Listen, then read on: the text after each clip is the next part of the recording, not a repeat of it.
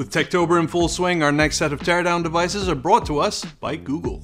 And we're looking at the Pixel 8 Pro specifically today. The Pixel 8 Pro does have a new feature that's a first for mainstream smartphones, a thermometer on the back. Due to FDA regulations, it's not approved to measure body temperature, but it's a pretty nifty little feature nonetheless. It's been a while since we've seen a truly unique function in a smartphone, and I want to see how they did it.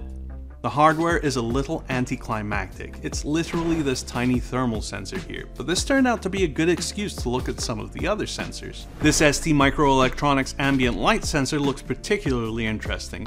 The sensor plays a key role in color correction. There are multiple photodiodes in here that generate electricity depending on the specific wavelength of light reaching it. The colored filters that you can see ensure that each photodiode only captures the wavelengths intended for the underlying circuitry. Head on over to our channel to check out the full video.